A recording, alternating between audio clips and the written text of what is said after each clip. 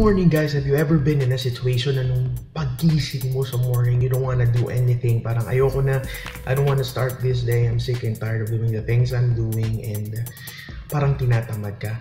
You know, if you're feeling that way every day or right now, all you have to do is to remind yourself, why have I started this? Bakit ako nagsimula nito? Bakit ko sinimulan to? Bakit ko gagawin to?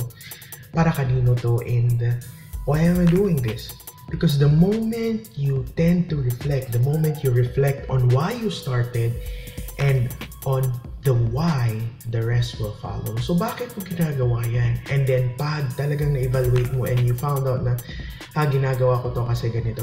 I started this because I wanted to do things like this.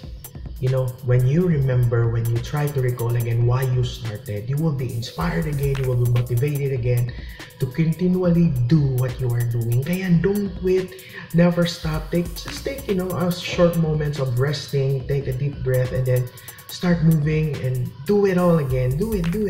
Go for it. Always remember why you started, and the rest will follow. Good morning, guys, and the best is coming.